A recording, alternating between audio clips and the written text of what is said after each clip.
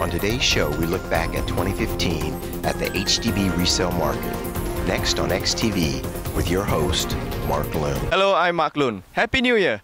2015 was an interesting year in the real estate market. If you could use one word to describe it, it would be stalled. Brief look back at 2015 and answer a few burning questions about the HDB resale market. Question 1. How did HDB perform in 2015? In terms of transaction volume, activity in the HDB resale market has been consistent. However, 2015 did slightly better with close to 18,000 transactions compared to around 16,000 transactions in both 2014 and 2013. And in terms of price, 2015 end December index is at 136.1, which is a 1.3% dip compared to 137.9 in December 2014. As you can see from transaction over X value graph, the TOX has been hovering around 0 for the second half of the year, suggesting that prices have stabilized and adjusted to the existing market conditions and HDB policies. Question 2. What were the top HDB flats that were sold in 2015? The second most expensive HDB resale transactions, we have a tie here, Jalan Marmor, a rare HDB 3-room terrace house, and Pinnacle at Duxton, a 5-room HDB overlooking Singapore from the 28th floor. Both these units transacted for $1,060,000.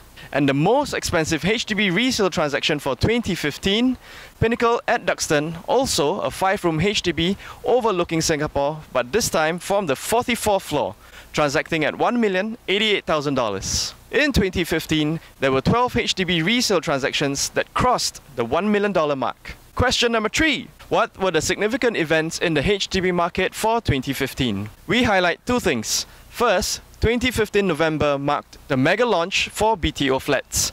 12,000 units were offered for sale, which included 7,000 BTOs and 5,000 balance flats. Next, the highlight from the November launch was the Bidadari BTO. According to SRX research, a BTO typically trades at an 18% to 33% discount of comparable HDB resale flats in the similar area. HDB has given a discount at the higher end of the range at 29%. Now, question number 4. Will cooling measures be eased in 2016? The new Housing Minister, Lawrence Wong, gave a big hint last October that he has no plans to ease the cooling measures just yet. This echoed the same view given by MAS Chief Ravi Menon in July 2015. No one in the public knows. Question number 5. Is 2016 a good time to buy? Well, we saw buyers take advantage of the lower resale prices in 2015, coming from increased supply and the effect of cooling measures. This resulted in an increase in resale volume in 2015 compared with 2014 and 2013. With cooling measures expected to still be in place, we expect 2016 prices to continue to come under pressure. Here are the supply estimates. 7,000 units will reach MOP and have the potential to enter the resale supply market. 18,000 BTO units will be launched and 21,000 BTO units will be completed. The reality is that you cannot time the market. So when we are considering whether or not to buy, there are 3 things that we recommend. First, seek professional advice and financial planning.